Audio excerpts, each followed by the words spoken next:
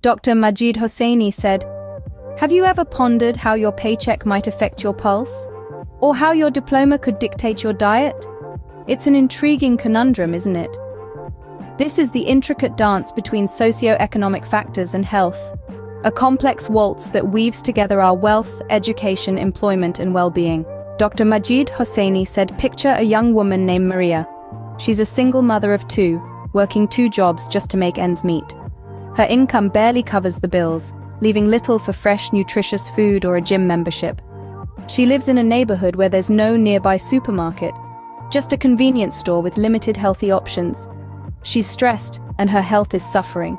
Now, envision a man named John. He's a successful lawyer, living in a well-off neighborhood.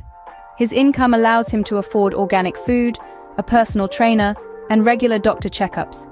He lives in a community with plenty of green spaces for exercise, and his stress levels are manageable.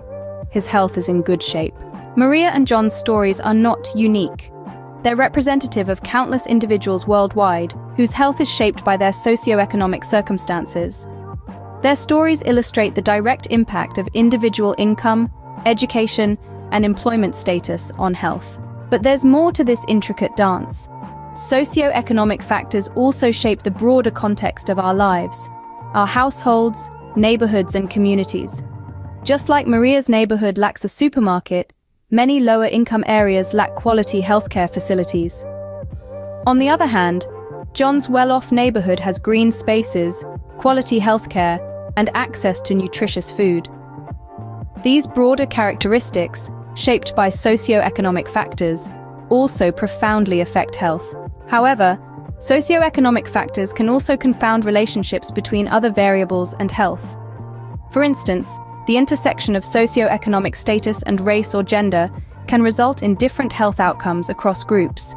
To sum it up, socioeconomic factors and health are entwined in a complex dance, affecting not just individuals, but also the broader contexts in which they live. Income, education, and employment status at the individual and community level are significant players in this dance. They shape access to nutritious food, quality healthcare, and opportunities for exercise, all of which affect health. So, the next time you contemplate your health, remember Maria and John. Remember the dance between wealth and well-being, education and eating habits, employment and exercise. Remember that our health is not just about personal choices, but also about the social and economic circumstances that shape those choices. This is the dance of socioeconomic factors and health, a dance that we are all a part of, whether we realize it or not.